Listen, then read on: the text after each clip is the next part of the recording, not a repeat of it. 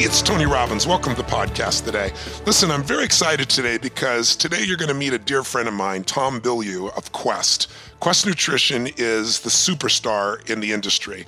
They literally came out of nowhere, and he's grown his brand 57,000% in 3 years. He literally has built $1 billion brand from nothing.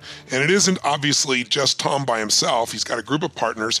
And what he's going to share in this interview with our hostess, Ann Jorg, is really how they built the company, what they did to take a crowded field, imagine the nutrition field, how crowded it is, and really quickly stand out, how they use social media, how they fell in love with their customers, their clients, instead of falling in love with their protein bars or their products. As great as they are, as much research as they have, what I really love is he really practices the 7 forces of business mastery. And Tom has been a follower of my work literally since the very beginning, and he's applied everything to build this $1 billion brand. And it's a brand that, like, it's fun to interact with them. They've done such an amazing job of building an identity really from such a small place with very little capital in the very beginning, but they did it with passion. They did it by finding out how to recruit the right people who share their vision and passion. And they've applied all the 7 forces that make any company grow geometrically that I teach. So I think you're going to really love this process. Get ready to take some notes and get ready to take on the passion, the energy of Tom Bilyeu of Quest Nutrition. Tony has 7 forces of business mastery: creating an effective business map, constant and strategic innovation, world-class marketing, sales mastery systems, financial and legal analysis, maximization and optimization, and creating a raving fan culture. These are the 7 key parts of any business that must be consistently managed to consistently grow and succeed. Did you know that 50% of all startups are gone within just the first year? And 96% of all businesses fail after 10 years. You must understand that even a small business requires consistent improvement in many areas simultaneously if you want to compete and win. What happens a lot of the time is that entrepreneurs will have some core skill sets like writing code or creating amazing products, but then their marketing skills are subpar, or their marketing skills are incredible, but their inability to make effective financial analysis ruins their chances to succeed. Poor decisions are made, and those decisions are what shape our business destiny. To talk about this, how the 7 forces of business mastery helped him turn an idea into a $1 billion company, we have Tom Bilyeu, CEO of Quest Nutrition. Tom, thanks so much for joining us. Thank you for having me. It's really an honor to be here. I am a huge believer in Tony Robbins' system, and having had the chance to meet him, he is even more amazing in a one-on-one than he is at his seminars, and he's mind-blowing at his seminars. So it is truly an honor. Right. Which events have you attended, just out of curiosity? I did an Unleashing the Power Within here in Los Angeles, and then I actually do, it's not actually a podcast, so we also release it as a podcast, and he was a guest on that show. So I had a chance to ask him questions one-on-one, which is really special. So I'd love to start by hearing a little bit about your own business history. So what was your original idea and some of your first steps to turning that into a reality? Well, when I began, my training is actually as a filmmaker, and was headed down the path of making movies, and had a script that I wrote turned into a feature film, and I was deeply dissatisfied with the outcome and realized that I was coming to the industry with my hand out, asking for money, and that, of course, left other people in control. And when it comes to artistic expression, and having the ability to control the final outcome is really critical to making it a satisfying emotional experience. So met some guys who said, hey, the problem is that, you don't understand the fundamental principles of business. If you come with us, we can teach you business, and you can get rich, and, you'll go back to the industry in control because you'll have the money. And of course, things that sound too good to be true usually are. And that ended up being me I got hired as a copywriter in that.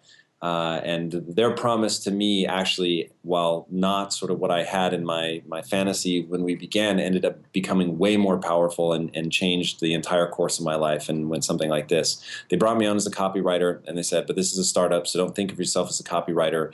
Look at the problems that we face as a company, help us solve those companies, and you can have any role in the company that you want as long as you become the right person for that role.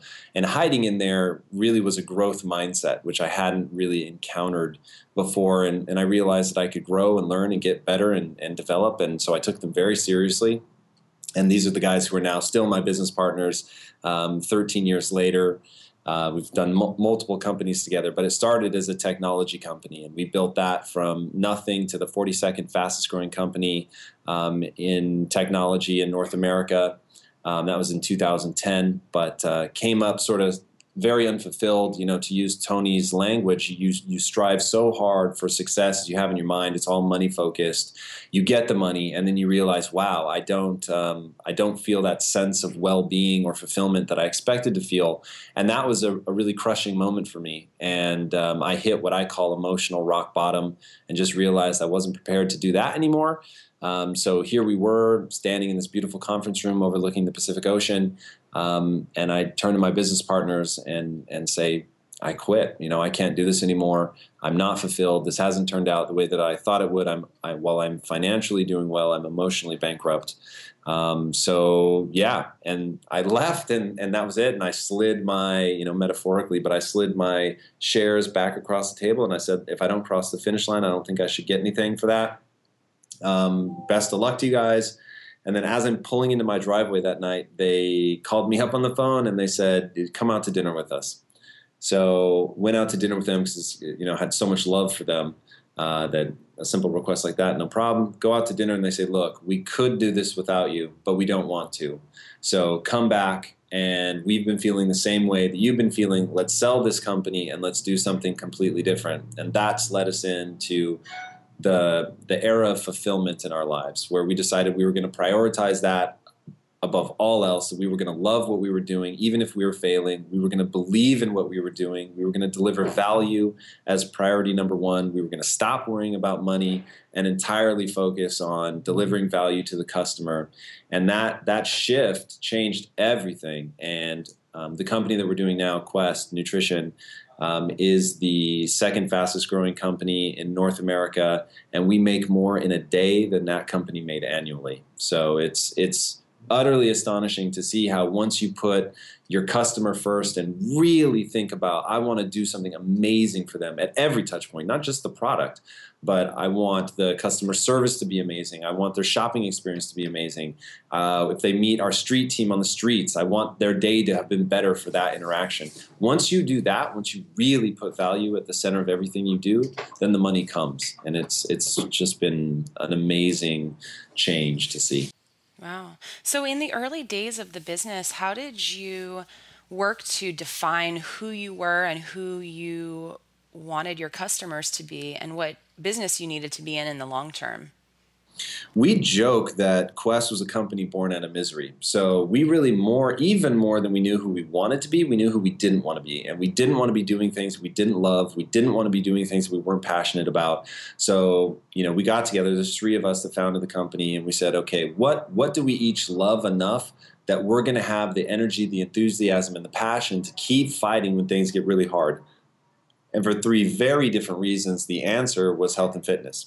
So one of my partners who's in charge of product R&D, he is absolutely obsessed with mystery, with solving grand challenges. So things that other people just believe are unsolvable, that are total riddles.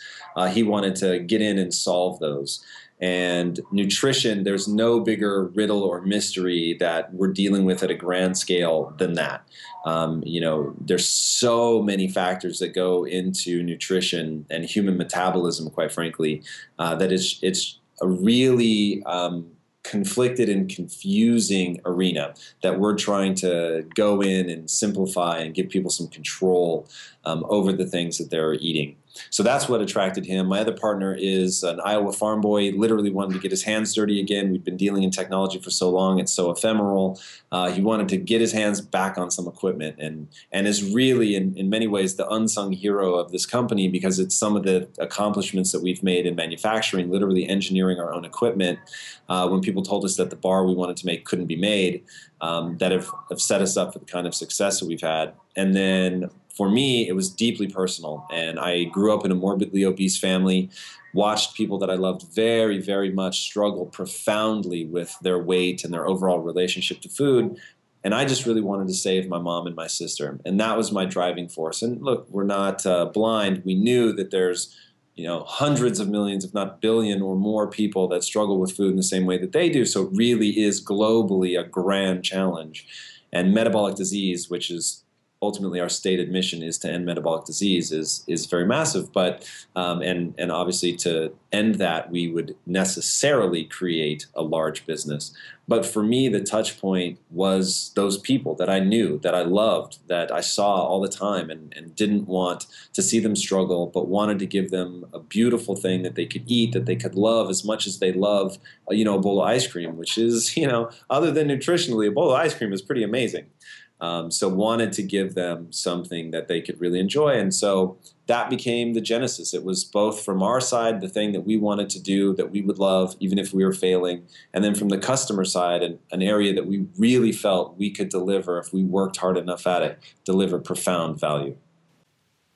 So starting a company with two people that I imagine you're friends with and you'd worked with before in the past, that for a lot of people is a dream, right? To be able to create something with others that you truly trust. What I wanted to ask is, how did you decide who would play what role?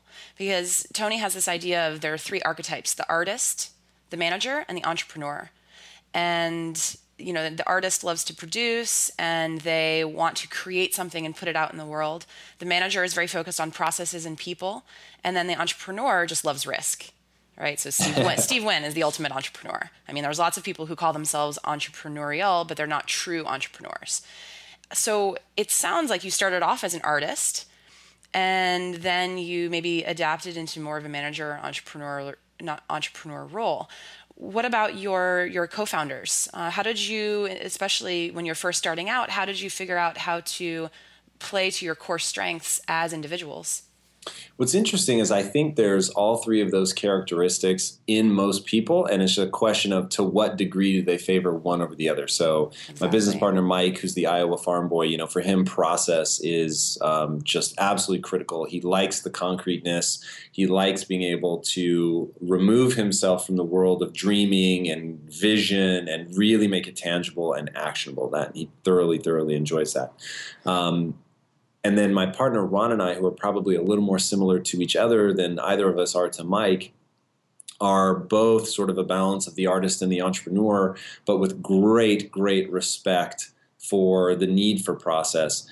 So we actually broke the company up differently based on interest and skill set. But we, having worked together for so long, we were together almost a decade before we launched Quest.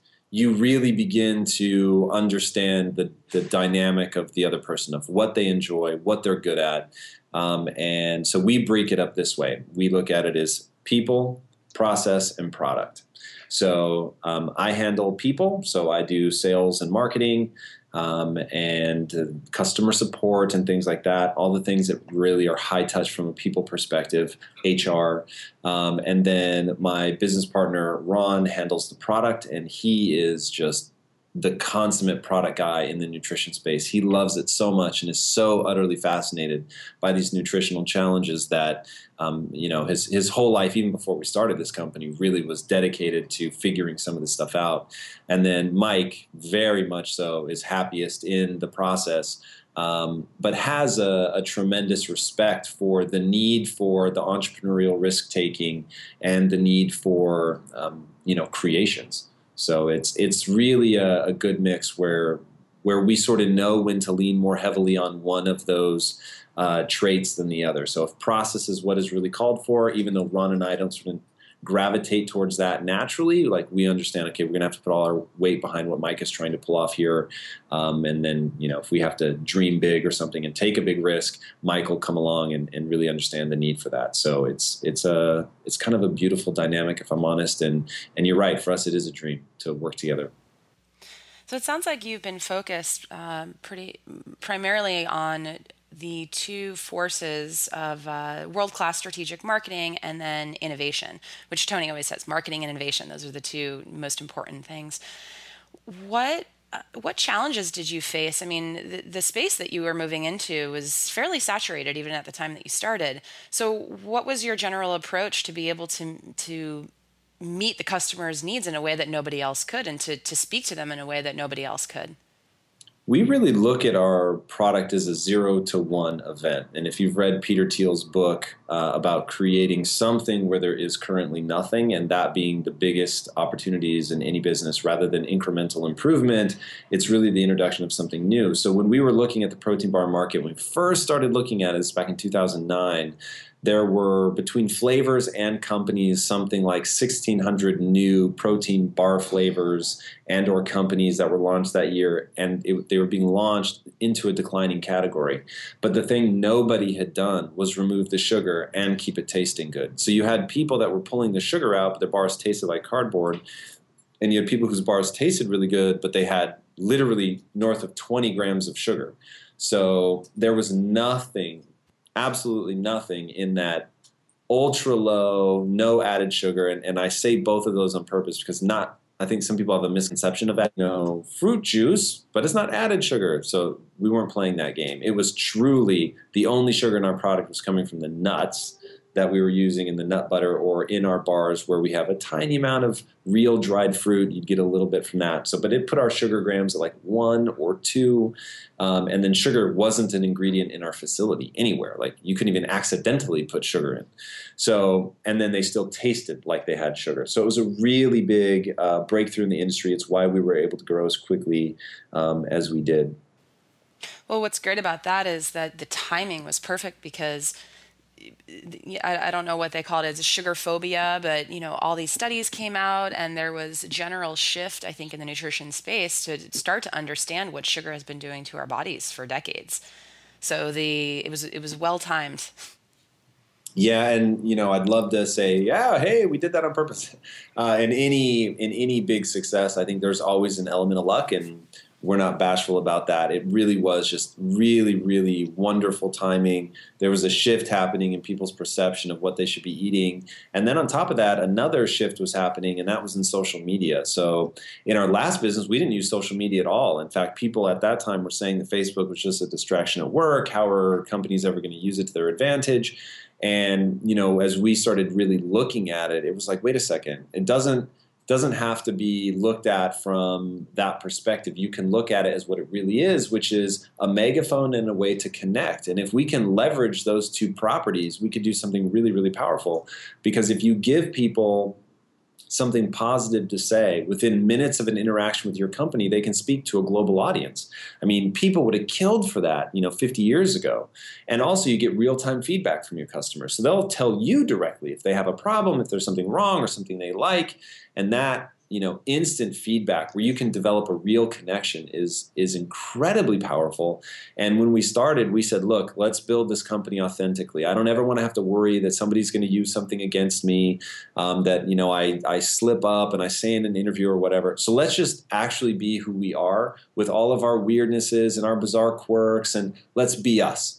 And so that was a really wonderful choice because it allowed us through social media to just go on and be ourselves and be serious when we would naturally be serious, and be playful and goofy when we're feeling playful and goofy. And it makes people see people behind the company instead of just seeing a nameless, faceless, gray, corporation floating off somewhere collecting money. It's a very new time that we live in, and we're fortunate that happened because it really meshed with our personalities. So it sounds like transparency and authenticity is part of your core values then, if that's being expressed through how you approach social media and how you talk to your customers. What are some of your other core values? So we have a belief system that we wrote out. It's 25 bullet points long, and it was my attempt to teach everyone here what Mike and Ron had taught me when they brought me in as a copywriter. And when they brought me in as a copywriter, it ended up being truly a life-changing event for me, because over those years, I started to realize all the ways that my old thinking was holding me back, and that I really had to embrace an entrepreneurial mindset, which we call the Quest belief system. And in that belief system are simple things like failure is temporary, move quickly past it, because people get really trapped in that stuff, or they build their self-esteem around being right or being intelligent, rather than building their self-esteem around identifying the right answer and being the energy behind it, so that they don't fight for a dumb idea just because it was theirs. They truly are open to learning and growing at all times. So we've tried to create these 25 bullet points to put people in a mental situation where they can be positively rewarded by themselves and by others for actions and behaviors that not only move themselves forward in their own life to something that's way more fulfilling and truly capable of joy, and it also moves the company forward, because we're so hungry for answers, we're so hungry to deliver real value, and we don't put limitations on ourselves. So one of the bullet points is human potential is nearly limitless, and you can achieve anything you set your mind to. So those positively reinforcing the person for chasing things that are intimate and true for them, that are helping them live a more fulfilled life, and also allowing them a safe space to make mistakes, to learn and grow, to share those mistakes and the things that they've learned so everyone can grow. It's really, really been neat to watch how it's like there's a great book called The Brain That Changes Itself.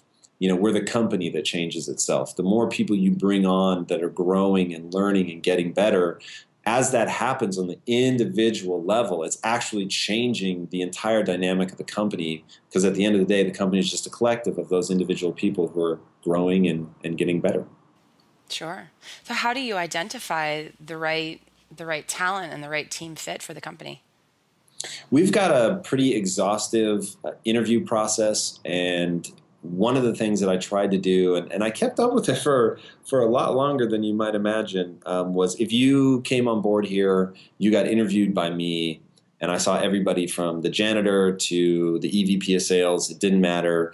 You were all going to interview with me now. We've grown so much now at this point. Unfortunately, there's no way to keep up with that, but you're working with your executives. You're working with that core inner team who are all focused on the 25 bullet points. So they're all also trying to get better and learn from, if they hire somebody that ended up not fitting, what can we learn from that? And they don't take it as like shame on you for hiring that person. So they'll go, hey, here's what I noticed over time with this person, why I don't think they're a fit any longer, so that we can look for that in the interview process. And honestly, here's how my interview process goes. It's really simple. I don't look at resumes. Other people do, don't get me wrong.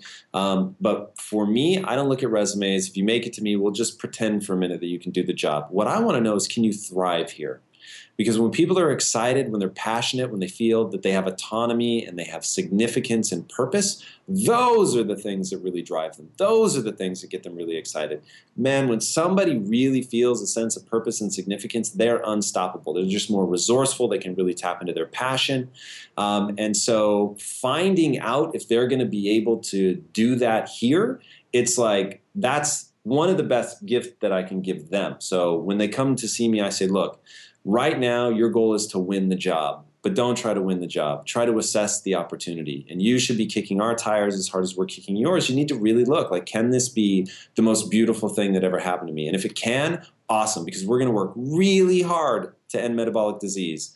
And if you're excited by that, if you're on board, if you believe that we can help you become a better version of yourself, if you think you're going to love the people around you and that energy and enthusiasm, then, it'll be great. But if you don't, if you're, Tony has that great analogy that he uses, people can be passionate, they can be excited, but if they're running east to try and find the sunset, it's never going to happen. So, or a sunrise. I think I just got that backwards, but that's why Tony's the man here. But that sense of running in the opposite direction to find the thing that you're looking for, that is by definition the other way. No matter how optimistic and passionate you are, you're never going to get to it. So that we look for people that would want the correction, of course. We look for people that can handle that emotionally and can see when we have to make a change and get excited by recognizing when we're moving in the wrong direction, get excited to learn something new that we can then apply and move towards. Yeah. So you mentioned as the company has grown, you've no longer been able to have those one-on-one interviews, but I'm sure you have people in place who use the same approach as you did. As your company has, how big are you guys right now, by the way? Well, our valuation's over $1 billion, and we have about 1,400 employees. Wow. And that is some seriously fast growth too. It's ridiculous. Even I'm a little like, wow, I can't believe this is all real. That's like the classic, what is it, the hockey stick, right? That everybody strives Yeah. for? Mm-hmm. Yeah, I mean, the irony, we kept saying there's no way this growth can keep up, but it has. Yeah. So what are some of the challenges that you faced as you've scaled so quickly? Scale itself is a problem. We are in manufacturing. So you have 8-month lead times on equipment. So you can imagine how often we're having to guess and get really good at forecasting and knowing, hey, this thing is coming online, or we're expecting the growth to be this, which means we have to get more equipment, which means we have to buy a new facility. I mean, it's just the knock-on effect. And at our growth rate, you don't have the kind of 8 to 12 months that it would normally take to bring on an entire new line, to commission it. So we've had to get very clever, and all of our vendors refer to us as existing in quest time, because we like to move fast. So that's no other been way really to be. big. But yeah, exactly. So the thing that I think most about is scaling the culture and how you manage to keep that going. Even though we've broken the company into 3 parts, and that helps a lot because each one of us, we came up together, we really formulated the mindset together. So this is, something that if you're in any one of those 3 spheres, you're going to see it in action from its roots. But as you go out farther, even though we've broken the company up into 3 bits, it still gets difficult for people on the outer edges to get that from us. But we've worked really hard to make sure that we've got other leaders in the organization that don't just understand the 25 bullet points, they actually embody the 25 bullet points. And it's actually part of the core curriculum that we teach. We have a training and knowledge department, and they actually teach the 25 bullet points. And that's been really cool because honestly, like, I believe in those 25 bullet points more than I can tell you. They are exactly what changed my life. And it was one of those things that we were trying to write our core values, and it didn't seem real. It didn't seem real. So finally I said, I'm going to sit down and I'm going to write what I had to learn in order to get myself out of the matrix, which is how I think of it. And so I sat down and literally almost without stopping typing, I wrote down the 25 bullet points, which we later brought a group together and we all tried to beef them up and make them more robust. But it really was just sort of a roadmap, a treasure map, if you will, that leads to somewhere. And I think if people really embody those 25 bullet points, that it really will be life-changing. And so much of what Tony and I connected over is that he obviously has such a great understanding of that, and me being involved with his teachings from so long ago, and my partners and I bonding over him so long ago. I mean, you can feel his influence in the 25 bullet points. So much of it is there about how to control your mindset and frame things in a way that moves you forward, and all that good stuff. So it's I think it's really powerful. And when I see employees using it in their own life, even outside of here, it's really neat. Wow.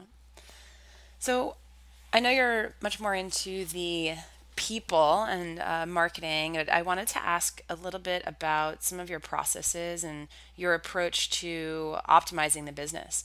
Because one of the things that Tony likes to teach in Business Mastery is that you can make very, very small changes to your business, but then over time, the effect that has on your growth is exponential. So, do you have any examples of small changes that you've made or areas of improvement that you've seen a very large return from because it just multiplied the effect? Absolutely. There's really a few. So as you're growing, your company is going to move through multiple phases from a purely business system standpoint. So in the beginning, you're in the hustler phase. And we started as a bootstrap startup.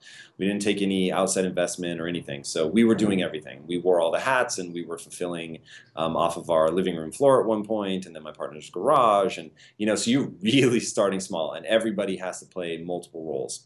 Then you start bringing on professional managers, and you have to start cleaning up the departments and putting in all the systems and processes that people sort of collectively call bureaucracy, and that's normally said with derision. But the reality is, you get to a point where the dragon's eating its own tail. You can't get any bigger because with every step you take forward, something breaks, and so you just start treading water. And so as you morph into that professional manager stage, you're looking at things like Six Sigma and all that stuff, and you're bringing in professional tools. You're using Salesforce instead of just cold calling relationships that the sales guy had from his previous companies. You're really having to put all the systems in place that you need to continue to grow. So no one enjoys that process of maturing all of your systems and becoming very formal and having official, or formal request procedures and formal documentation procedures. But if you don't do that, you really do hit a point at which you can't continue to scale. And then the other is in manufacturing, you have just a whole ecosystem of improvements that have to be made to process. So not only do you have to get more efficient, in our case, with the number of bars that you're able to produce on the same piece of equipment, which may come with slight modifications to the equipment itself. It may come modifications to your cleaning procedures, which is an interesting one, right? If you're cleaning the equipment improperly, the motor life may be less, or if your preventative maintenance isn't adequate, then the motor life may be less. And so now you find that your downtimes are increasing because you're not paying attention to that. Another area would be waste. If you're not training your employees well enough and you're either generating in total batch losses, so you have a missed batch where they don't put an ingredient in, or they put too much of an ingredient, or whatever the case may be, but they've been improperly trained, or they're not paying attention, or whatever the case may be. So all of those systems have such a tremendous impact on your profitability, and then your profitability obviously not only dictates the sort of financial security of the company, but it can also dictate things that are percentages of profitability, things like your marketing spend or your R&D spend, things that are conditional on the amount that you're making. So really having to be just very, very careful, keeping things very, very, you're using a constant never improvement scenario. And we actually refer to ourselves as a tech startup, and that's how we want our employees to think. We iterate, we improve everything from the way that the line is built, to the way that the line is run, to the way that people are trained, to the products themselves and what they're made of, and all of that. So actually hiring people within the company to be improvement officers is pretty critical. And you can, by doing things like marrying the typical bureaucracies with the belief system and our desire for speed and efficiency, you can actually combat some of the lethargy that normally those maturings bring to the organization. So that's something that we put a lot of focus on. That's an interesting parallel between manufacturing and more sort of software or startup tech, because in both cases, those are highly measurable, right? So those are cold, hard numbers staring at you in the face that you can leverage that data and use it to improve. I think there's a lot of areas where you don't necessarily have those. That actually brings me to another question, sort of around systems and around cold, hard numbers.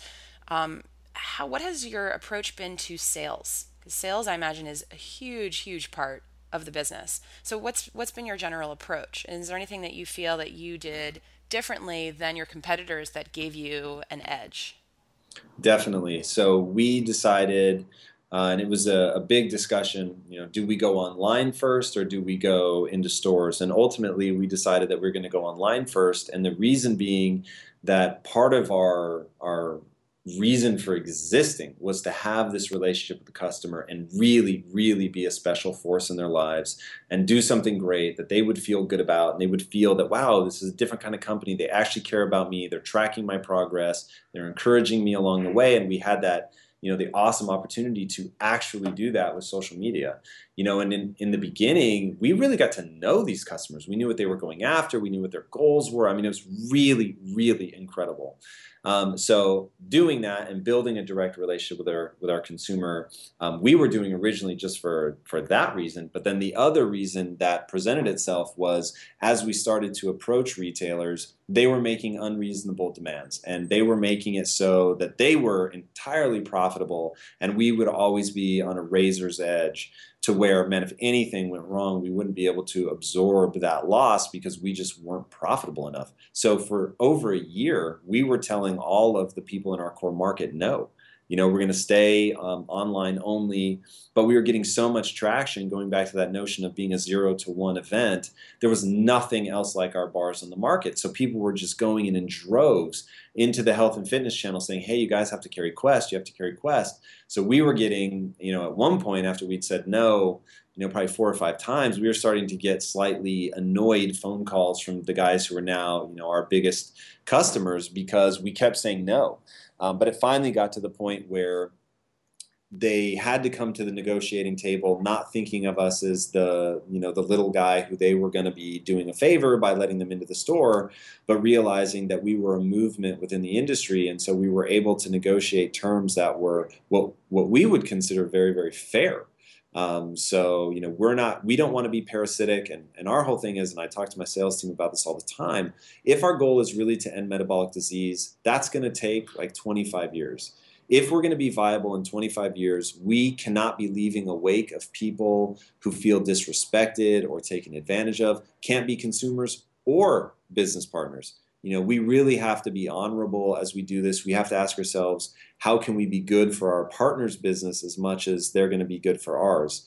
And so by waiting and by having the strength that having such an active consumer base that was direct to us online gave us, was we could go and present ourselves that way right from the beginning, and let people know. And obviously in the beginning, I think as I was saying things like, hey, we want to be a good partner, we're not going to be like other people, they thought, yeah, sure, whatever. But now 5 years in, we've continued to act with that same posture because that's really what we believe. Like, to me, that's a good way to live, let alone a good way to do business. And I've done business the other way where you're just chasing money and you're just trying to grind out every, tenth of a percentage point of profitability that you could. And it's not fun. There's no sense of connection with your customer or your business partners. And we just thought, you know what, I want to like the people I do business with, and we're just going to act fundamentally differently. It sounds like you've done a great job in the past 5 years, communicating with your customers, retaining them, keeping them excited, celebrating them. What is in the pipeline for you guys? What's coming in the next year or even longer, next 3 to 5 years, that you're pretty excited about that you can share? Yeah, so I'll share at a high level. So the thing that we're most excited about is going back to our belief system, right? So you can do anything you set your mind to without limitation. If you're really going to believe that, right, then you'd have to believe, you can build a rocket ship and go to Mars. You'd have to believe that you can end metabolic disease. And we actually do believe that. So we know it's going to be a Herculean task, but we believe in it so much that we're mapping it out and we're making it real and we're making it concrete. And we're saying, okay, what is that actually going to take? What are the metabolic diseases? Even just defining that, right? So people for a long time, I think, would have told you that Alzheimer's disease was not a metabolic disease. It was genetic. When in reality, people are now beginning to call it diabetes type 3. And it does seem to be a blood sugar disorder of the brain.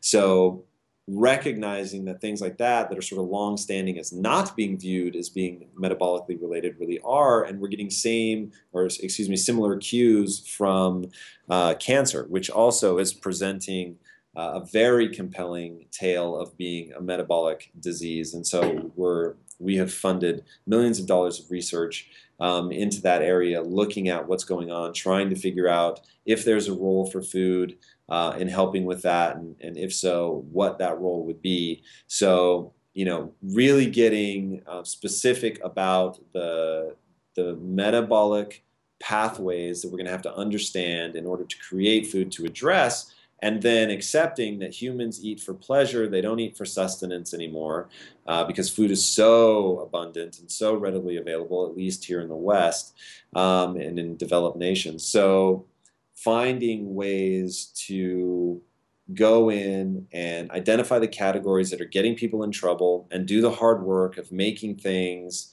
that, look and taste like a cookie, still look and taste like a cookie, but be made with protein and fat and fiber. And if we can do that, then we should really be able to make a dent as we get into more and more of these product categories. So I know a lot of people think of us as either a protein company or a protein bar company, but we don't look at ourselves that way. We very much look at ourselves as a food company, and we're trying to solve a specific problem. Great. So it sounds like the company and you yourself are so mission driven. I want to sort of wrap this up by asking you, if you were going to give some guidance to a young entrepreneur or somebody just entering the workforce about their mission, how can somebody identify what they're passionate about and really focus their career on moving that forward? There's a really great book out there called Be So Good They Can't Ignore You. And the concept of the book is, look, the passion hypothesis is a little misleading. And really, there's a step before passion. And that step before passion is interest. And it's really gaining mastery that helps you turn an interest into a passion. And it's very rare that someone has a true passion for something that they either know nothing about or aren't any good at. And there are exceptions to that, especially in the arts. But for the most part, people really develop an early interest into a true full-blown passion through gaining mastery. So I would encourage people to find something that they're interested in.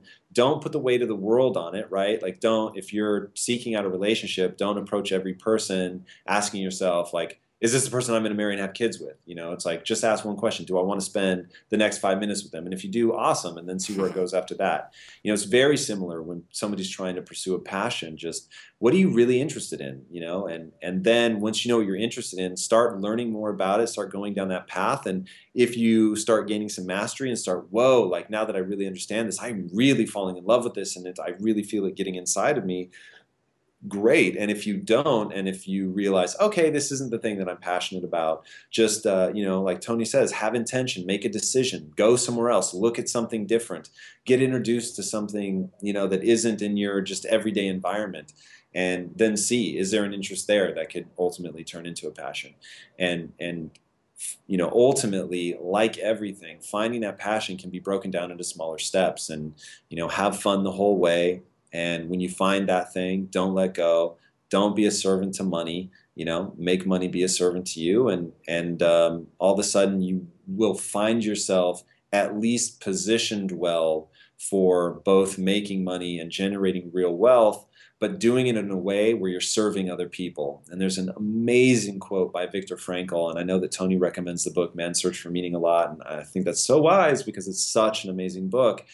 And one of the things he says in that book is that happiness cannot be pursued. It must ensue.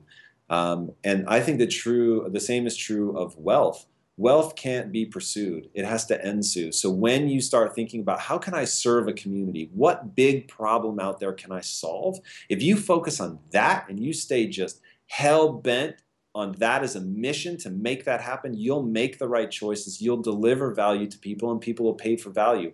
And because of that, you'll end up creating something that's really special, that can stand the test of time, that can generate true wealth. And by then, you'll have cultivated a sense of fulfillment because you're really doing something beautiful for other people. And then the money just becomes an accelerator for other big problems that you want to chase and solve. And it's no longer about garnering the money so you can buy stuff.